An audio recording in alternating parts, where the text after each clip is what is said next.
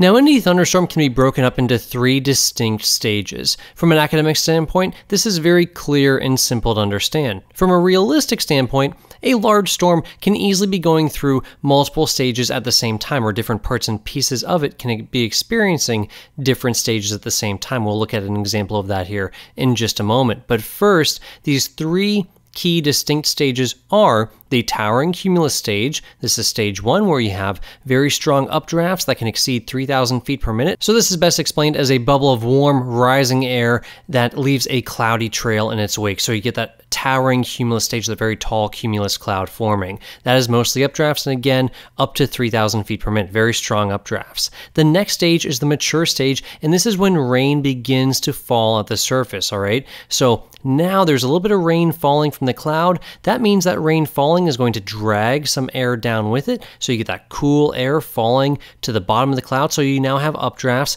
and some downdrafts during the mature stage. The mature stage is characterized key by the beginning of precipitation at the surface. So as soon as precipitation reaches the surface, that would be the mature stage. And then finally, you have the dissipating stage. This is characterized mostly by downdrafts, very strong downdrafts. And the downdrafts are so strong, in fact, that they kind of cancel out any updrafts or any rising air, so that forces the precipitation to taper off because those downdrafts are so strong coming down, it allows no other warm, moist air to rise, so you cannot keep feeding the storm. Thus, you wind up with the precipitation eventually trailing off and stopping. So that is the dissipating stage, mostly downdrafts, very substantial downdrafts, up to speeds of 6,000 feet per minute. Now, in reality here, we can see where this general area, all right, so you can call it one storm, you can call it multiple storms, whatever you want to call it, this general area near the airport here, we can see where we have updrafts and downdrafts happening at the same time. So this could be called the mature stage, really.